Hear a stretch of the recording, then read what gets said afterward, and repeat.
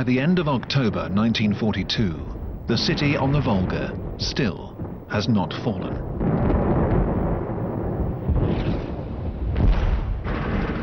The Führer announces to the German people, "We have taken Stalingrad. A few pockets of resistance remain. We will take them one by one. It is just a question of time." For Hitler, Stalingrad has come to represent his victory over Russia.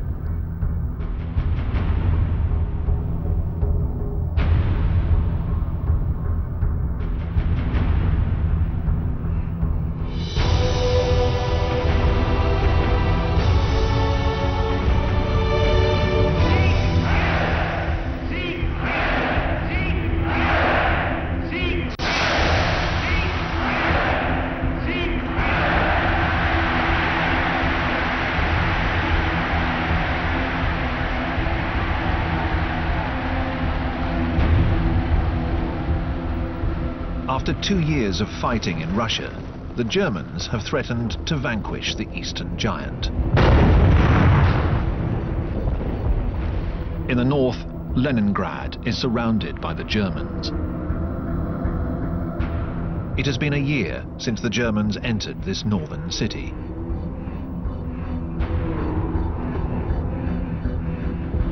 In the center, Moscow, the target city, remains just within reach for the Germans.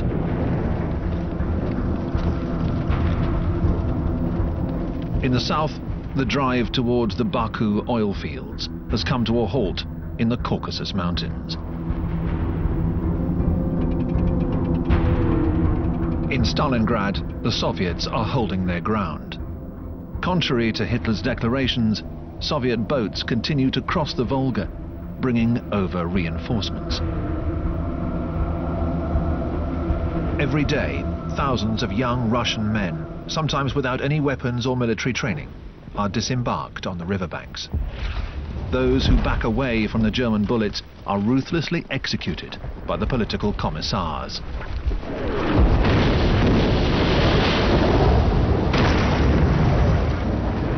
On the 7th of November, the anniversary of the revolution, the beleaguered soldiers holding Stalingrad and the Soviet troops all along the front listen to their commander-in-chief, Stalin, make this astonishing declaration. "Tomorrow there will be celebrations in our streets." And indeed, General Zhukov, the man who saved Moscow, has a plan to keep those pockets of resistance fighting to the very end, in order to retain the German troops of General Paulus inside Stalingrad. On the other side of the Volga, Zhukov is secretly putting together an entire army. The country has been ravaged, 1/4 of its territory lost. But the entire Soviet Union is toiling away to provide this new army with huge amounts of equipment. Factories that were moved out and rebuilt behind the Ural Mountains are operating 24 hours a day. In this endeavor, lives will be sacrificed. It is the winter of 1942.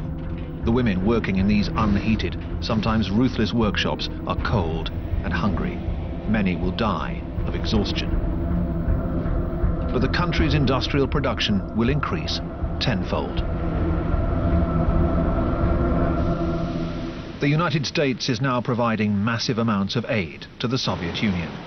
The Allies are able to reduce the threat posed by German submarines in the North Atlantic by forming protective convoys to Soviet ports, such as Murmansk. Anti-communism is put on hold. For the Americans, Joseph Stalin is now Uncle Joe, and for the British, good old Joe.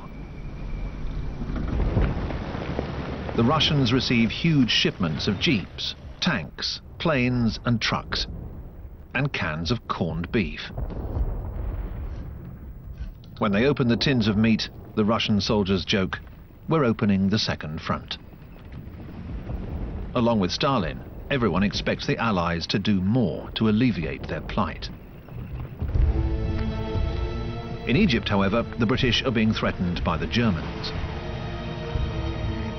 Rommel, whom Hitler has just promoted to Field Marshal after his victories in the desert, and his tank army, the Afrika Korps, are getting dangerously close to the Suez Canal.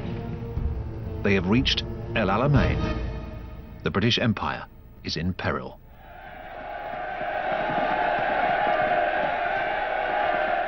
The British Prime Minister Winston Churchill comes to encourage his army in the desert. The situation is grim, but he retains his sense of humour and shares cheerful moments with his men.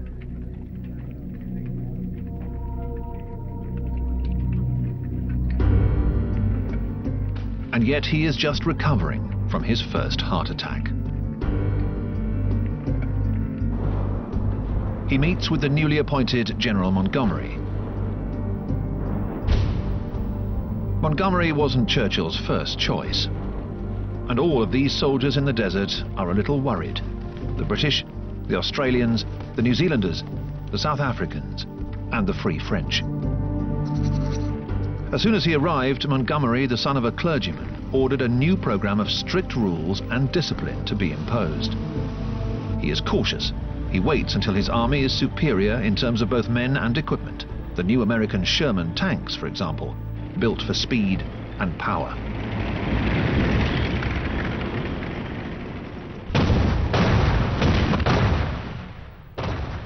Montgomery launches his offensive with a preliminary artillery barrage, followed by a massive tank assault. But the German 88 flak guns cause tremendous losses. Rommel's soldiers counterattack relentlessly.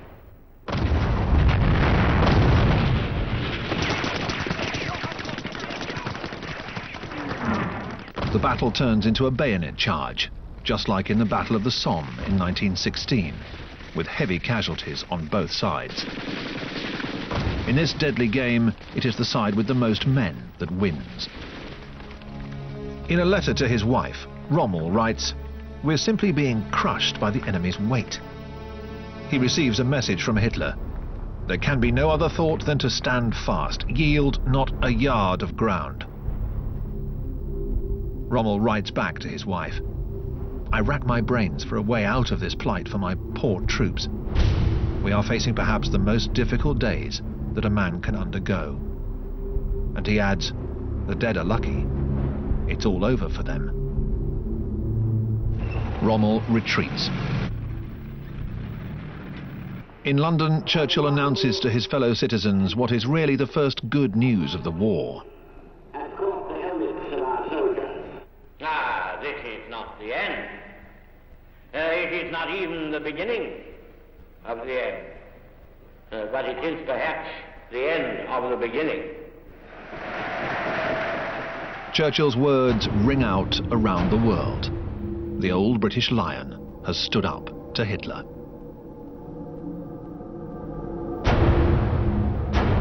Back in his headquarters, the Wolf's Lair, Hitler is scornful.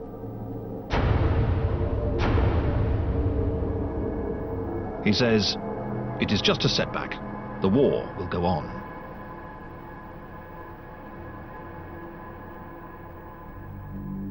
And indeed it does. The Allies open up a new front in North Africa, a first step towards controlling the Mediterranean. As in 1917, American troops sail across the Atlantic. The French writer Antoine de Saint-Exupéry, who was exiled in New York, will return from the US with one of these military convoys. The author of The Little Prince writes, "Friends in America, I'd like to do you complete justice. 50,000 soldiers were going to war not for the United States, but for humanity, for human respect, for human freedom, and human greatness."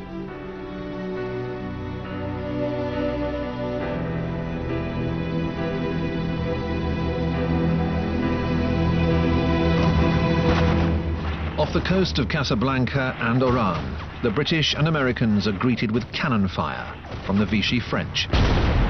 They counterattack.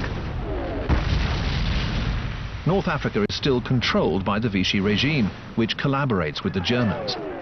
The fighting is violent, and the Vichy forces suffer extensive damage.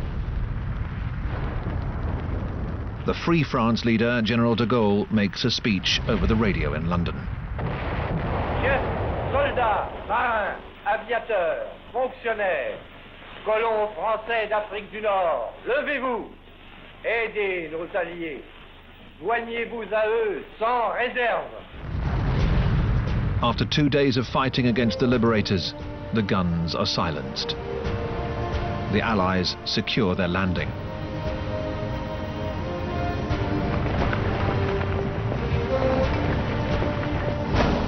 In Algiers, the pragmatic US Commander-in-Chief, General Eisenhower, negotiates with the Vichy regime's military commander, Admiral Darlan. Darlan is one of France's most die-hard collaborators, who had even met Hitler. He decides to switch sides, and the French forces in Algeria and Morocco join the Allies. A few weeks later, Darlan will be assassinated by a French resistance fighter. Many of the French in North Africa greet the Americans warmly. The Zouaves in the French Army of Africa are also relieved. They never really wanted to shoot at the Americans. In fact, they will soon be fighting side by side with them, like almost all of the other French colonials. As will the indigenous soldiers, as they are called at the time, who will form the Moroccan and Algerian tirailleur units.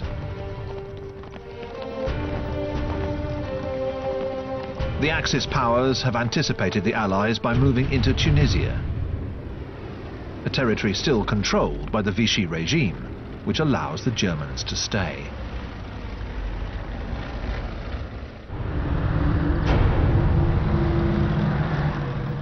Rommel is retreating towards Tunisia. 2 days later, in order to secure the Mediterranean coast, Hitler invades southern France, the hitherto unoccupied free zone. Hitler's orders are to take the port of Toulon, where most of the Vichy navy is based. With their shaky autonomy now at risk, the Vichy admirals decide to scuttle their fleet. They proceed to sink their own ships in order to keep them from falling into the hands of the Germans or the Allies. That is the tragic result of the politics of the Vichy regime. But it's not good news for Hitler.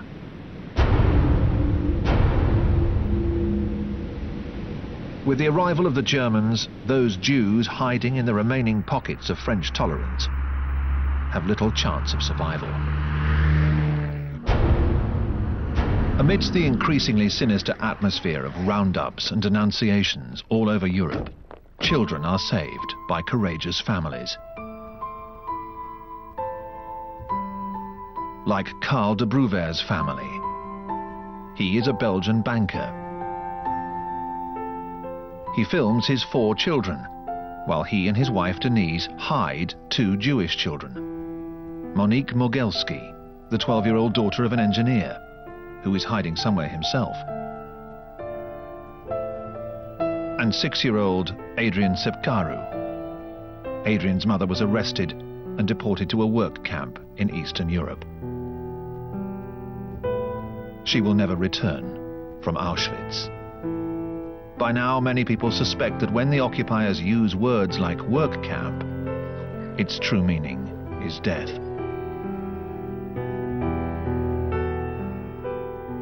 Karl and Denise de Brouwer are everyday heroes who will one day be awarded the title of Righteous Among the Nations, along with more than 20,000 other men and women from all over occupied Europe.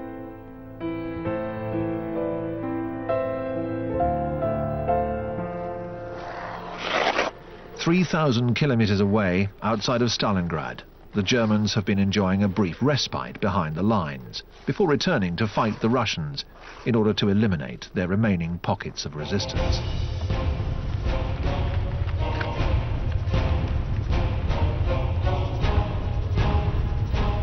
The German army's flanks are defended by units from the Reich's satellite countries, Romanians, Hungarians, and Italians, who are totally unaware of the danger looming just around the corner.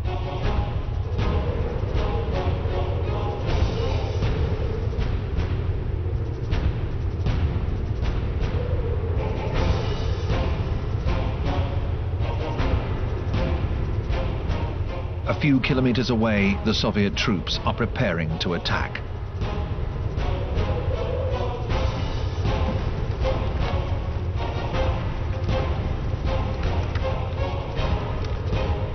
They are ready to fight, and there are over 1 million of them.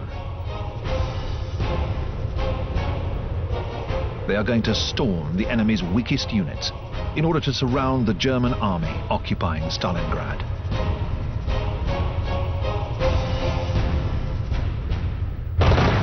At 7 a.m., the Soviets obliterate the enemy's lines, pounding them with the rocket launchers they call Stalin's organs.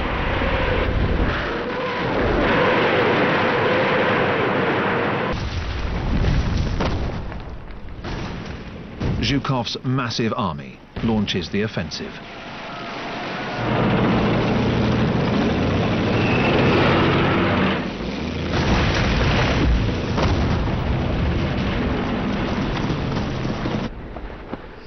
The Hungarians don't have enough ammunition. The Romanians don't have any anti-tank weapons. They, as well as the Italians, lost a massive number of men.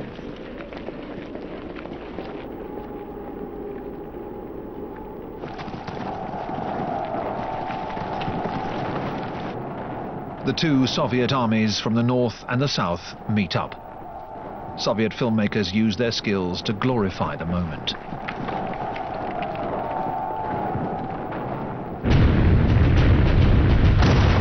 The Germans see the Soviet tanks close the circle around them. General Paulus's 6th Army is trapped inside Stalingrad.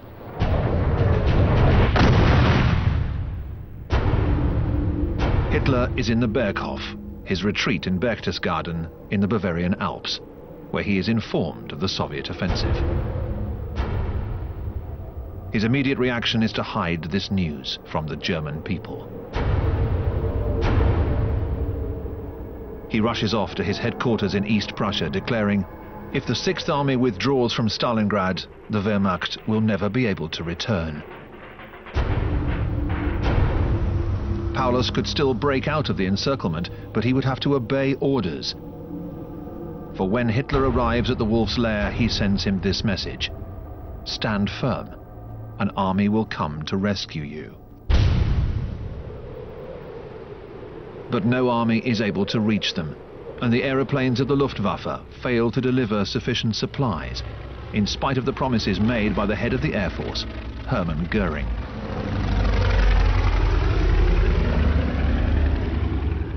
At Christmas, rations are reduced to 50 grams of bread and 12 grams of fat.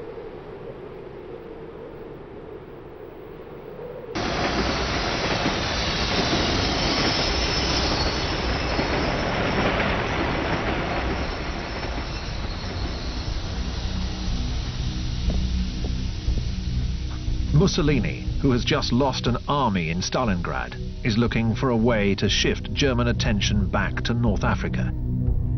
He writes to Hitler, "In my opinion, Russia can never be annihilated. She is defended by her very size, a territory so vast that it can never be conquered or held. The Russian chapter is over. We should make peace with Stalin." What would Hitler do? To negotiate would be to admit that the campaign in Russia was a huge failure. Future events, however, will not give Hitler the choice. Roosevelt, the President of the United States, has arrived in Casablanca in Morocco to attend one of the most important meetings in modern history. He and Churchill want to settle the prickly question of French political power. Roosevelt wants to exclude de Gaulle, who since 1940 has been claiming his legitimacy as the leader of the French resistance movement. Roosevelt says, "General de Gaulle is a soldier, certainly a patriot and devoted to his country. But on the other hand, he is also a politician and a sectarian, and I believe in him he has all the attributes of a dictator." Roosevelt prefers to invite another of France's great leaders to Casablanca, General Giraud. Taken prisoner in 1940, he has just escaped from Germany and arrived in North Africa. He cuts a dashing figure. Churchill continues to support de Gaulle, whom he invites in order to try to reconcile the two rival generals, which is not an easy task. Roosevelt and Churchill agree that future cooperation between the two adversaries is necessary in order to save France. It is obvious that Roosevelt has warmer feelings for Giraud than for de Gaulle.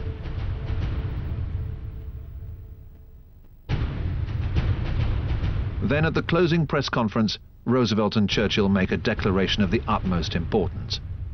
With great vehemence, they pronounce the words that will henceforth become the Allies' credo: unconditional surrender by Germany, Japan, and Italy.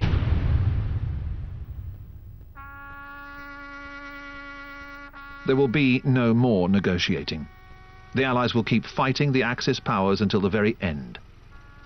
The price in lives will be high, and many believe that this radical position, whose purpose is to reassure the Soviets, will only serve to increase the Germans' devotion to their Führer.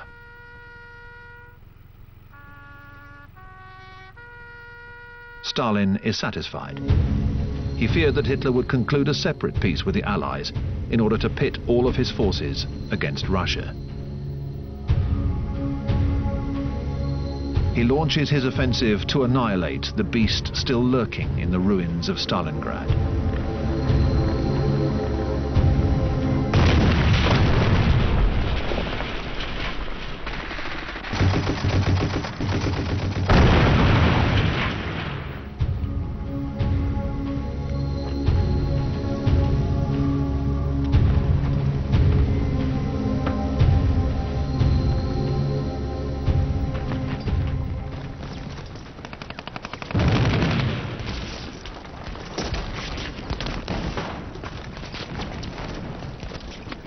Beyond the red flag is the Univermag store, where the commander of the 6th Army, General Friedrich Paulus, is entrenched. His men surrender.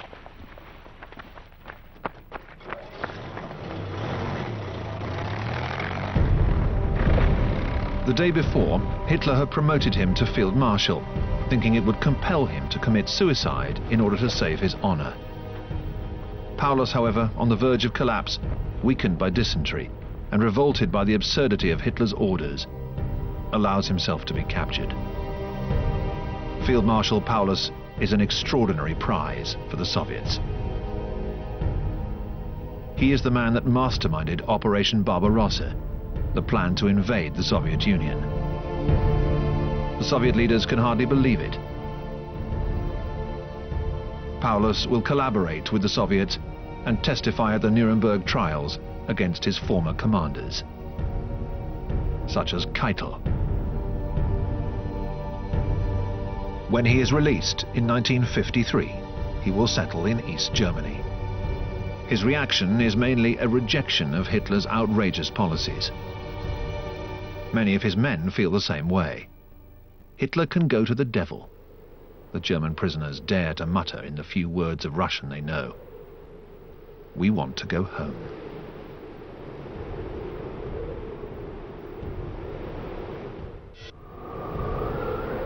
We can only imagine how the people in the occupied countries must have felt. After the German defeat at Stalingrad, hope is revived. The German news broadcasts do not, of course, show any of these images. And Hitler says, "We must not use the word surrender. We must explain that our men were unable to receive supplies and that is why they were beaten. We have to use the word sacrifice."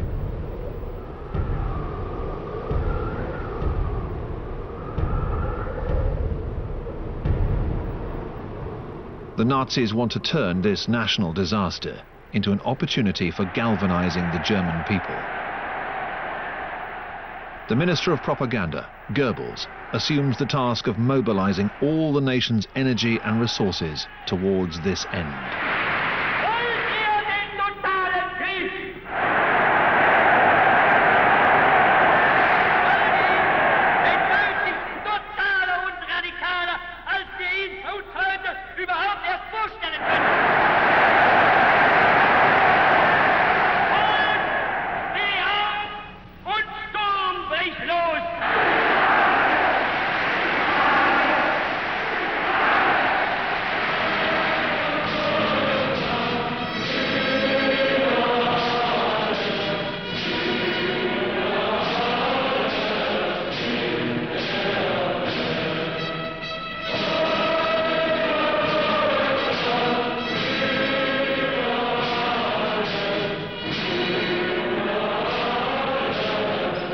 In the audience, seemingly ecstatic, is Albert Speer.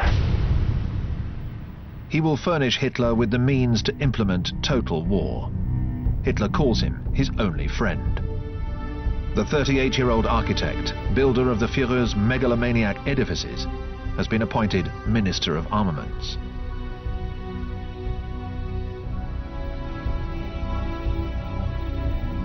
Speer gives new impetus to the German war industry. He is a masterful organizer, but above all, he is an adamant Nazi.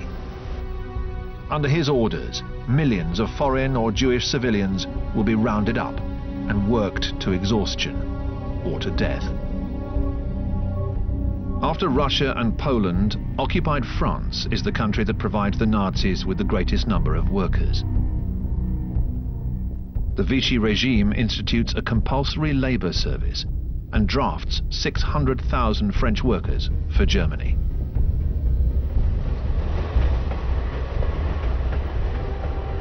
Those who want to evade this service take to the forests and join the resistance movement.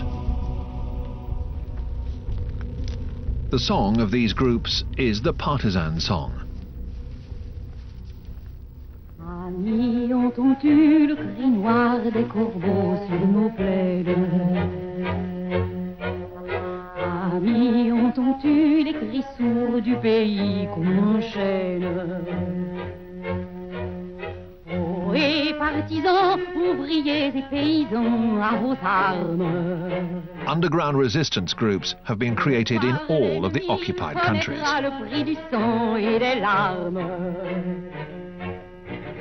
Montez de la mine, descendez des collines, camarades. Sortez de la paille, les fusils, la mitraille, les grenades. Oui, les tueurs à la balle et au couteau, tuez vite. Oui, les saboteurs, attention à ton fardeau, dynamite. C'est nous qui brisons les barreaux des prisons pour nos frères. Si nous battus, nous marchons, nous tuons, nous crèvent. Ami, si tu tombes, un ami sort de l'ombre à ta place.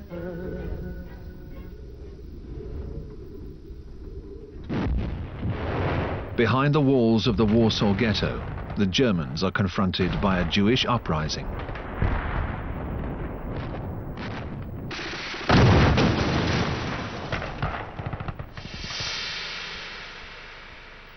Before the war, the Warsaw Ghetto was a lively, open district, filmed in color here by an American tourist.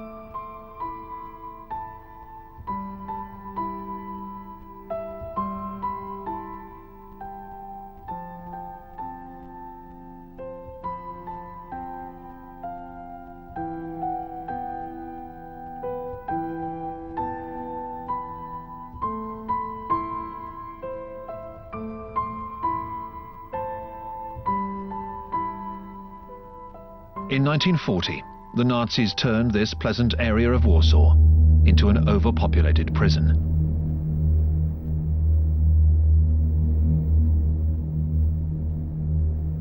This woman shrieks in grief as she carries her dead child through the streets. The Warsaw Ghetto in 1941.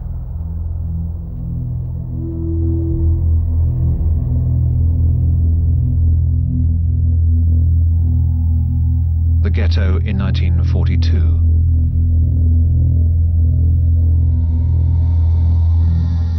The ghetto in 1943. The Nazis deliberately starved the people in order to kill, weaken, and prevent any kind of revolt. But the Jews managed to acquire weapons, and they die fighting. The survivors are deported to the Dublinka extermination camp and executed.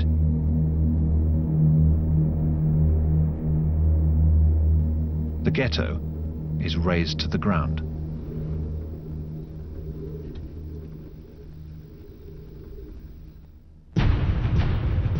At the same time, the Allies win another victory. They enter Tunis.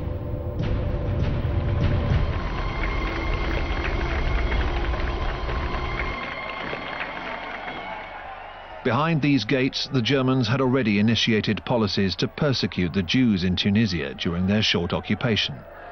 The Jews immediately take the opportunity to remove their yellow stars.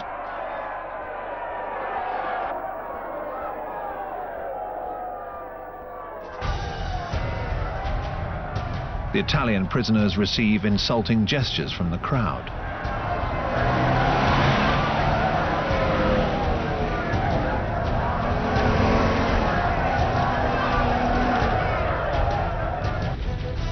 Rommel, who is still in Tunisia, is filmed by a German officer before boarding one of the last planes leaving for Germany.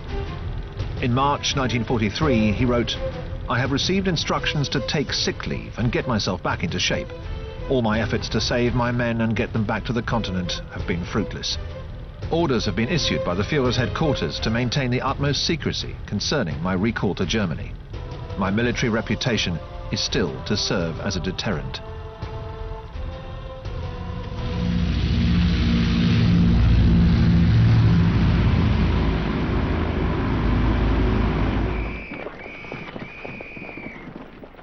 The Afrika Korps has been captured and is now marching in long lines towards the American fleet's ships to be taken away to the other side of the Atlantic.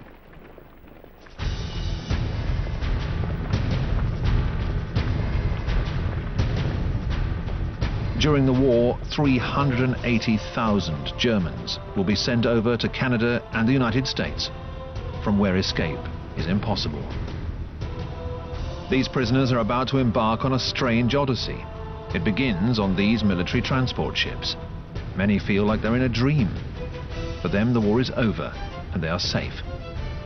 However, for these German soldiers, the dream will soon turn into a nightmare, because even here, the Nazis remain in control. These men coming off the boat in Canada insist on making the salute, even those with just one arm. Some prisoners are sent to camps in Virginia and Texas. They work on cotton or tobacco plantations.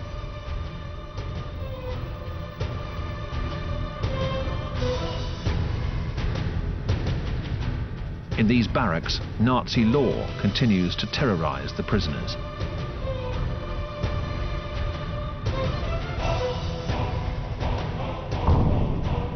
Within a short time, Nazi officers have taken control of the prisons, using intimidation, torture, and even murder to maintain fascist ideology among their fellow prisoners.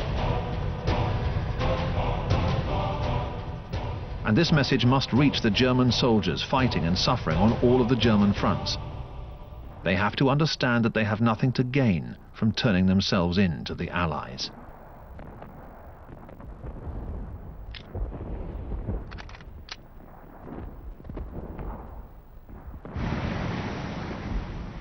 On the Eastern Front, ever since the fall of Stalingrad, the Wehrmacht is never the same.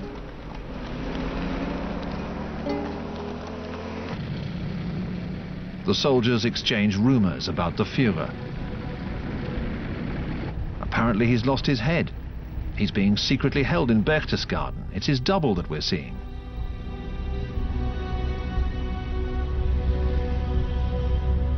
But no, it is Hitler himself, filmed here in Berchtesgaden by his mistress, Eva Braun. Since his army's defeat at Stalingrad and El Alamein, he's changed. His famous moustache has greyed. One of his generals, von Senger, is struck by his appearance. He says his skin was flaccid. The look in his blue eyes, which had mesmerized the crowds, was reddened by insomnia.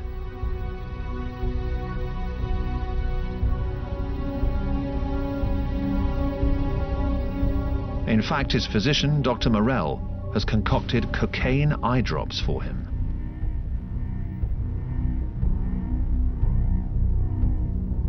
Morell is filmed here on the 20th of April 1943 with the secretaries and close friends who have come to wish the Führer a happy birthday.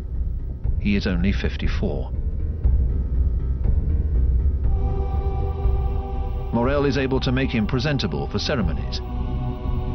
Hitler, however, is careful to keep his left arm under control. It tends to tremble. He is already showing signs of Parkinson's disease.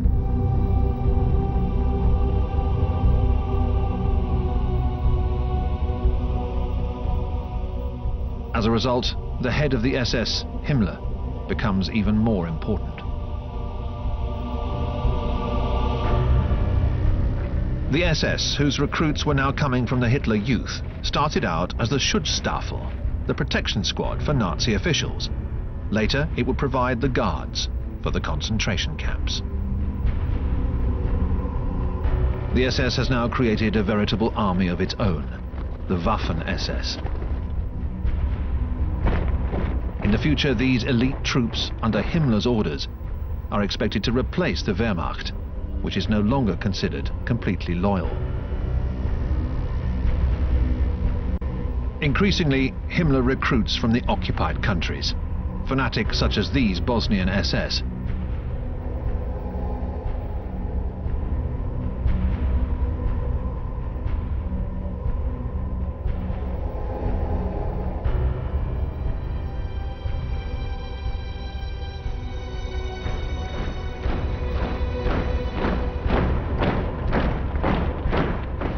In the occupied areas of Russia, the SS also has no problem recruiting 2 divisions of Cossacks, who during the time of the Tsars were already known for their bloody anti-Semitic pogroms.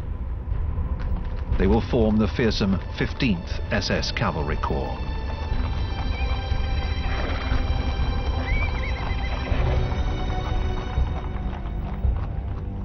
As for the Wehrmacht, it will enlist as many as 1 million Soviet prisoners who have no other choice. They can either die of hunger or fight alongside the Germans. Some, like former Soviet General Andrei Vlasov, are also against Stalin. After the German siege of Leningrad, Vlasov was taken prisoner and changed sides. He will command the Russian Liberation Army under the flag of the Wehrmacht. The Germans outfit this veritable foreign legion of theirs with the best equipment, such as the Tiger tank, designed by the brilliant engineer Ferdinand Porsche. With its 88mm gun, the Tiger was the most dreaded of the German tanks.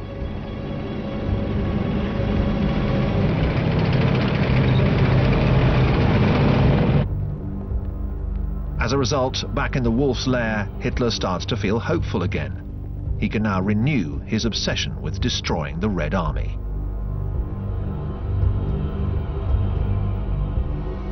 He wants to attack at Kursk. The Russians have pushed forward into the front lines, and Germany will launch a massive summer offensive, Operation Citadel, the biggest tank battle in history. 2,700 German tanks are preparing to combat 3,600 Soviet tanks. But the technical superiority of the German Tiger appears to be overwhelming.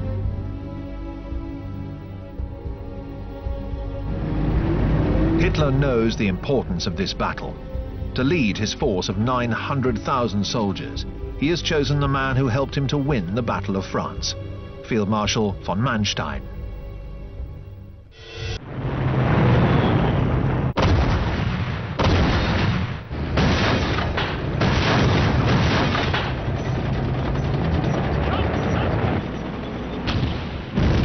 The offensive, led by the Tiger tanks, breaks through the Soviet lines, but encounters a brutal anti-armor defense set up by the Soviets and dense concentrations of tanks.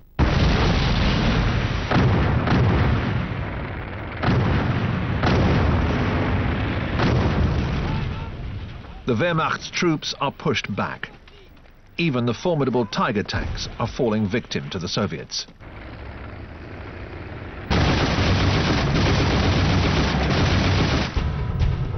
And the Soviets have a secret weapon.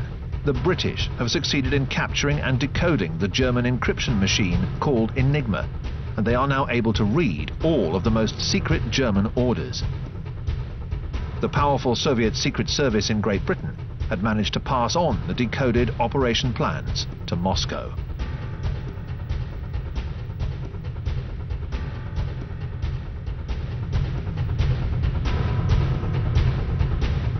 This war is also an espionage war.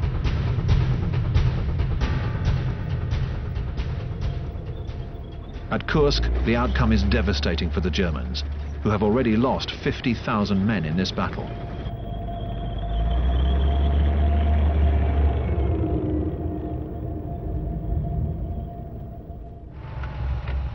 Von Manstein wants reinforcements in order to continue his offensive. He is waiting for Hitler.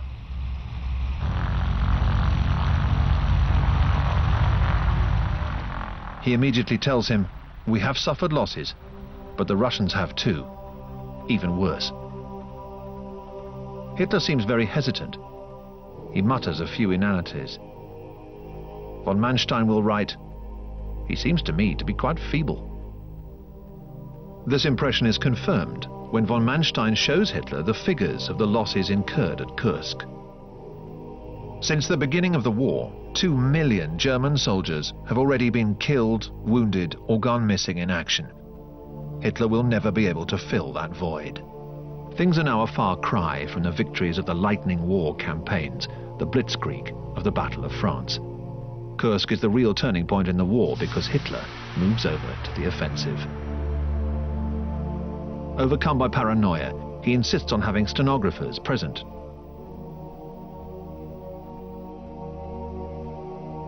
Von Manstein does not believe that everything is lost, but Hitler disagrees.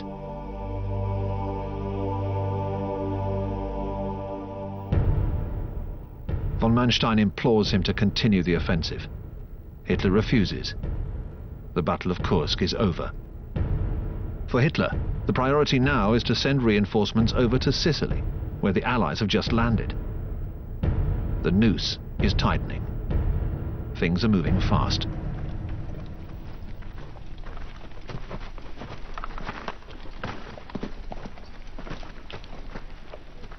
All Hitler can do is try to hold back the advancing Allies.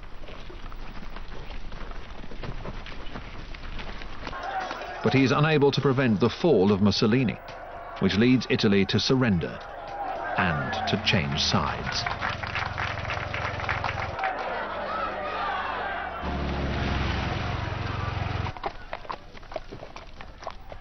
The new Italian government has Mussolini imprisoned up in the mountains. Hitler sends an airborne commando unit to rescue him. Hitler wants Mussolini back in power. He sends him back to Italy to re-establish his fascist regime with the help of the German army. The Germans invade Italy and have no qualms about slaughtering their former allies who attempt to resist. The Germans immediately start going after the Jews in Rome, Milan, Genoa, Florence, and Trieste. Hitler's greatest concern is to prevent any further Allied landings in Italy, and above all in France. This is the idea behind Fortress Europe, whose emblem is the Atlantic Wall, a staggering system of fortifications stretching from Norway down to the Spanish border. Rommel is put in charge of defending Fortress Europe. He says, "It is absolutely necessary that we push the British and Americans back from the beaches. Afterwards, it will be too late. The first 24 hours of the invasion will be decisive. It will be the longest day." For Rommel and the Nazis, this is the beginning of the twilight of the gods, the final months of Nazi Germany. And yet these German newsreel images of Rommel, who has been invited to tea by Magda Goebbels, the wife of the propaganda minister, are revealing of the mood of the Nazis at this point in the war. Nazi ideology puts faith in victory and vanquishes doubt. Magda Goebbels worships Hitler like a god, even though he is driving Germany into a frenzy of bloodshed and death. Magda Goebbels has given all of her 6 children first names that begin with the letter H, just like Hitler. Helga, Hildegard, Holdine, Helmut, Hedwig, and Heidrun. She will kill them all, one by one, on the last day of the Reich.